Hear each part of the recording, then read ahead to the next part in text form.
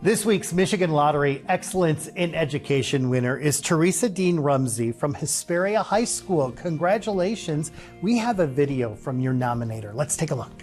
I know you hear this often from former graduates, former students, that you push them to be their very best and they're so prepared for their next educational steps. Tell me what the students mean to you. They're part of my family. That's how I perceive them. I think all students can succeed, and I hold all students to high expectations with encouragement. If they have the expectations and they have a teacher who's willing to help them grow and get there, all students can be successful. Theresa from Hesperia High School receives a $2,000 check from the Michigan Lottery. Excellence in Education Awards sponsored by the Michigan Lottery, providing more than $28 billion to public education since 1972.